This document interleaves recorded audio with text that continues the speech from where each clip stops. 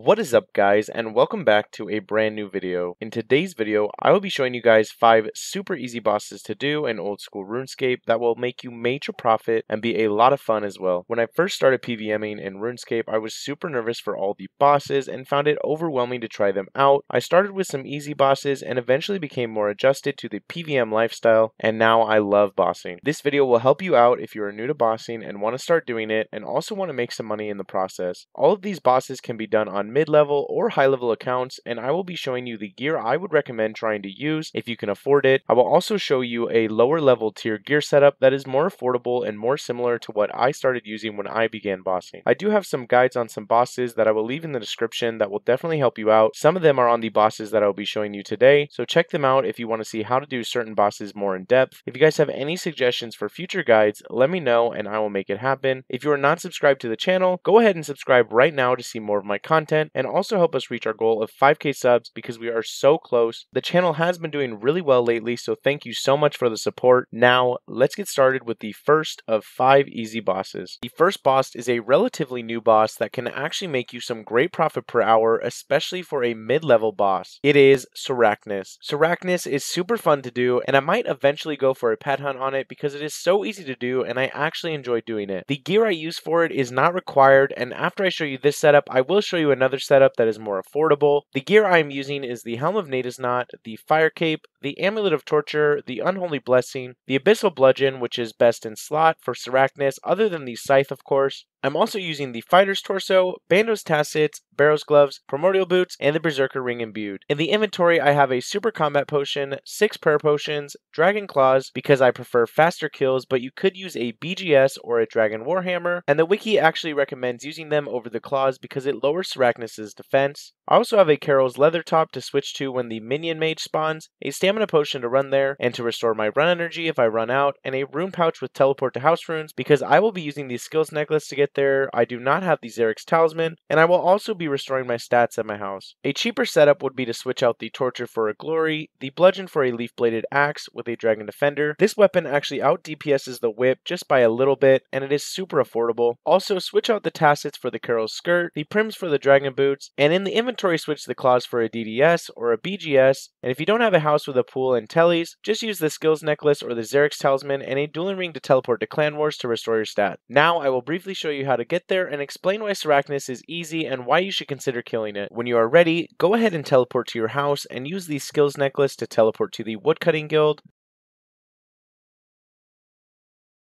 Then you want to run north to the newest dungeon and follow the path that I take. If you are a mid-level, you will thoroughly enjoy Sarachnis. I would recommend at least 65 to 70 melee combat stats, and if you are a high level who is somewhat new to bossing, this is a great entry-level boss that teaches you different mechanics and how to fight bosses that have different phases, and it also has some prayer switching involved as well. Also, make sure you have a weapon that can cut webs. In my case, I use the Dragon Claws.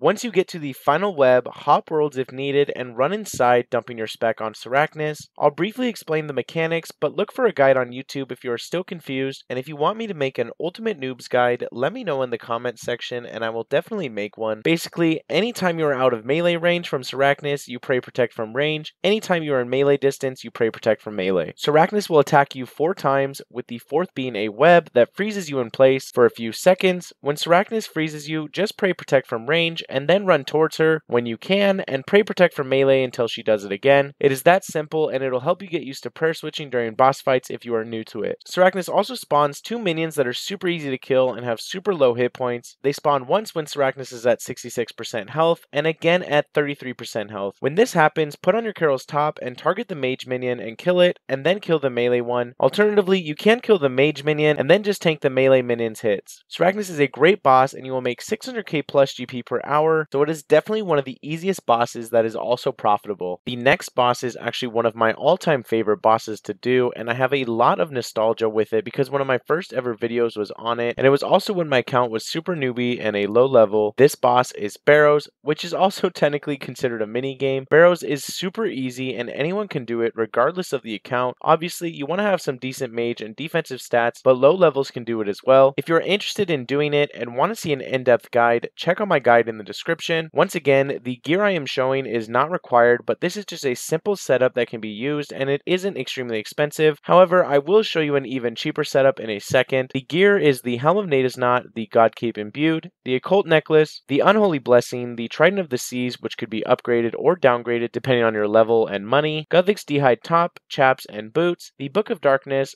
Barrows gloves, and the Berserker ring imbued for the kill count inside the crypt. In the inventory, we have a range switch for Aram, which is the blowpipe, Ava's accumulator, and Necklace of Anguish. We also have a melee switch for killing monsters to get kill count, which is the whip, Salve Amulet EI, and also the Dragon Defender. We also have 3 prayer potions, a ranging potion, monkfish, a stamina potion, which we will likely never need, a spade, teleport to house runes, and Barrows teleport tabs to get there. We will be using my house again to restore my stats, but you could also use a ring of dueling.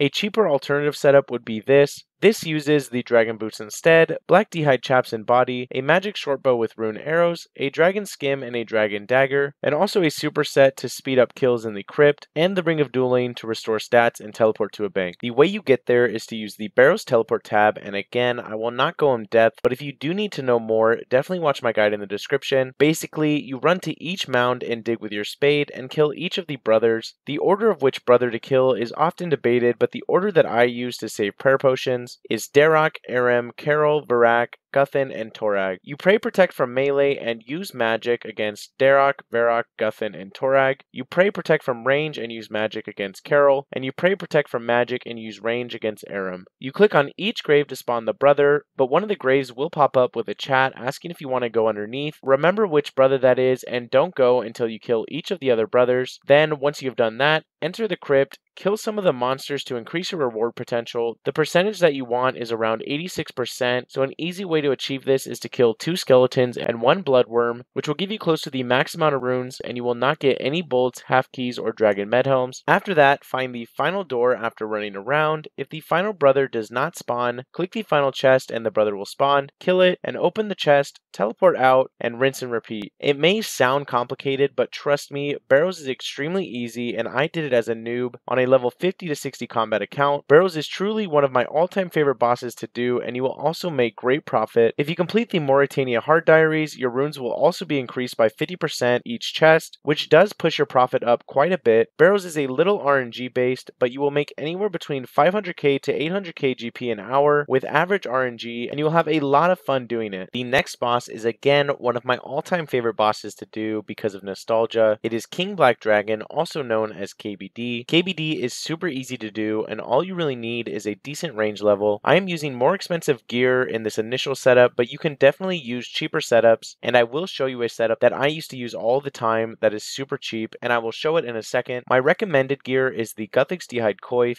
the Ava's Accumulator, the Necklace of Anguish, Dragon Diamond Bolts, the Dragon Hunter Crossbow because it shreds KBD, Black D'hide Top and Chaps, the Dragonfire Ward, Guthix Bracers, Snakeskin Boots, and the Explorer's Ring for a prayer bonus. In the inventory, we have a Divine Ranging Potion, an Extended Anti-Fire Potion, 4 Super Restores, an Antidote Potion, Sharks, Teleport to House tabs, and a Burning Amulet to get there. A considerably cheaper setup that also works would be the Snakeskin Bandana, the Ava's Assembler, Amulet of Glory, Diamond Bolts Enchanted, Rune Crossbow, the Anti-Dragon Fire Shield, Black D'hide Body, Chaps, and Vambraces, Snakeskin Boots, and the Archer's Ring Imbued if you can afford it. The inventory is the same, but we have swapped the Restore Potions for Prayer Potions because they are cheaper. Alright, when you are ready, use your Burning Amulet and teleport to the Lava Maze.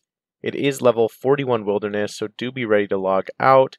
In case there are people here, I'm going to go ahead and log out. Oh, I guess I'm not going to log out. I did see the white dots, so I could have logged out right away, but I'll just try to run away. Juked! Juked! Oh.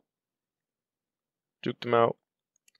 I'm just going to climb down this ladder. This is where KBD is, so you're going to climb down the ladder, and then you're going to use this teleport, and that's how you get away from PKers. I just got away from that PKer, but anyways, let's just pretend that didn't happen.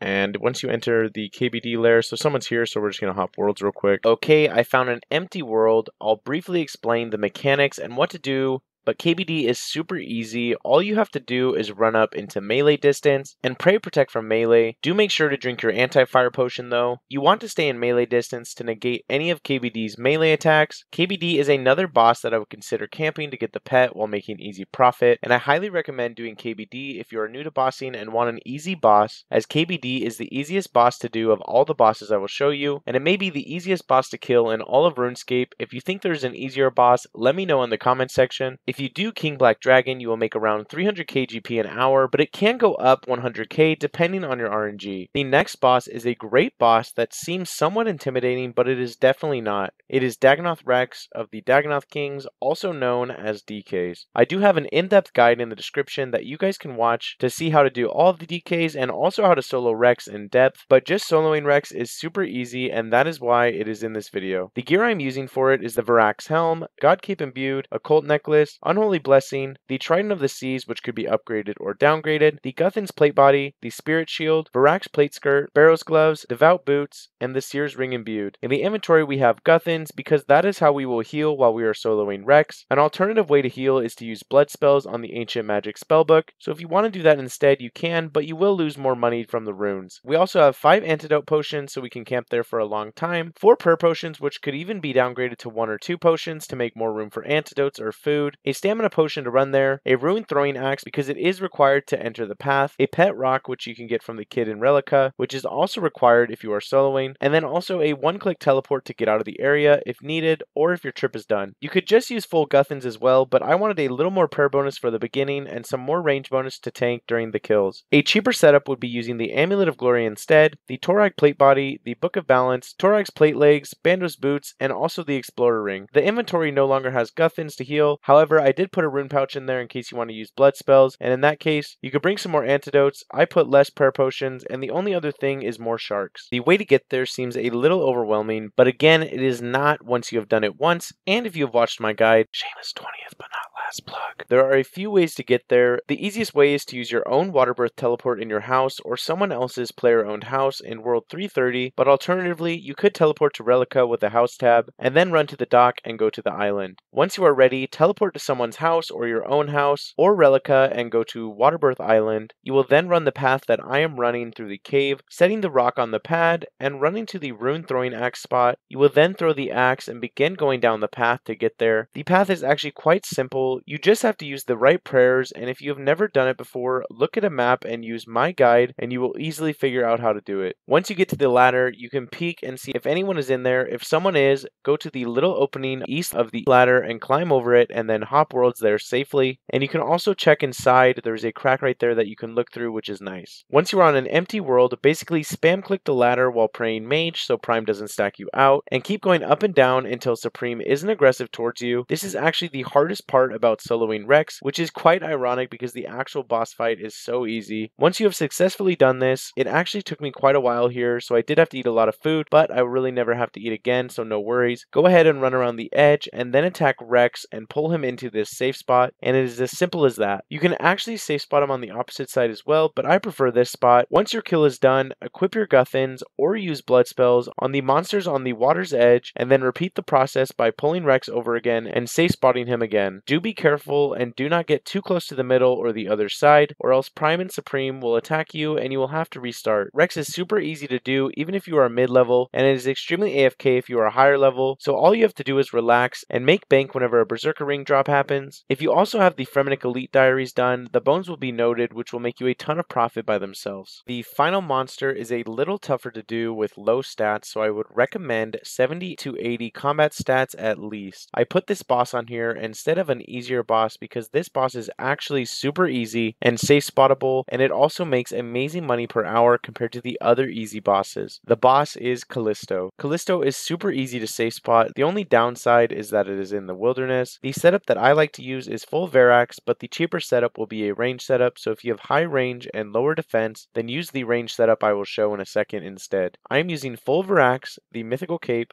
Amulet of Glory, Iron Arrows, Rune Gloves, Rune Boots, and the Explorer's Ring. In the inventory, I have an Anacrawl Teleport to get there, 4 Super Restore Potions, 6 Ceradome and Brews, a Super Combat Potion, a Stamina Potion, a Royal Seed Pod as a one-click level 30 Wilderness Teleport, a Looting Bag, a Magic Longbow to set up the safe spot, Black D'hide Body and Chaps in case a PKer comes, and the rest is Manta Rays. You could instead use a Vigorous Chain Mace and some melee boosting gear with some prayer armor, but I find the Virac setup to be more simple. The cheaper method is to range Callisto, and you can range with a crossbow as well, but the cheaper and alternative version is the Snakeskin Bandana with the Ava's Assembler or Accumulator, the Amulet of Glory, Diamond Bolts, Rune Crossbow, Full Black D'hide, the Book of Law, Snakeskin Boots, and the Explorer's Ring. The inventory is pretty much the same, but I swapped out some Restores for some Prayer Potions, used less Brews, and added some Karambwans for combo food. Alright, once you are ready, go ahead and break your Anacrawl Teleport.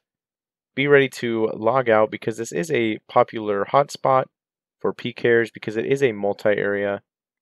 I've never actually had a team there when I log in, but I know it is a pretty popular area. Once you teleport there, go ahead and drink your stamina potion and run to the southeast and run around this lava, and I will show you guys the safe spot I use. I normally just put on my Black D'hide here in case there's any PKers. Put your longbow on, equip it, and have it on long range, and let's see if Callisto's here. He might be gone. I don't see him. Okay, so we're going to have to actually hop worlds because this is the area where he normally is. So we'll hop worlds and then I'll show you the safe spot. Alright, I'm not going to go super in depth with the safe spot, but once you have found a world, go ahead and long range Callisto and drag him to the far eastern tree that I go to. Also, I recommend watching the guide that I put in the description for how to do this safe spot. I would also recommend using Rune Light so you can mark tiles like I have. Once Callisto has come towards you and is stuck by the tree, run past these rocks to the south. If Callisto attacks you, just keep running. You can also pray protect from melee so he doesn't hit you as hard. Then run to this far southern spot on this tile and move to the other tile to the right once Callisto crosses through the 2 tiles I marked up there, and then run up to him and start attacking him in the safe spot and just hang out, flicking piety, and be ready to hop worlds if a PKer comes or just run away. The PKers up here are normally pretty bad since it is a single combat area. Again, this is a safe spot. It is super easy with the person's guide I left in the description, so check it out if you want to learn how to do it like I do. Callisto is a super easy boss once you learn these safe spot, and you will make 1 mil GP an hour pretty easily. That brings us to the end of the video. I hope you guys enjoyed this, and hopefully this video helps you out if you're trying to get into bossing, or if you wanted to quickly learn how to do these 5. If you want another video like this, or another 5 easy bosses to do, leave a like and subscribe to the channel. In the last video, I gave you guys a secret word to comment to be one of the few people who watched the entire video, and so many of you commented it, so thank you for that. This video is considerably longer than the last video, so if you write this one in the comment section, you will really be one of the only people who watched the whole thing. If you made it this far, comment the word pineapple to confuse everyone. I know it's a tough one to spell, but I believe in you guys. If you guys want to talk in game, join my clan chat Hartblitz, and also join the Discord in the description. Thanks guys for watching. Stay tuned for my next video.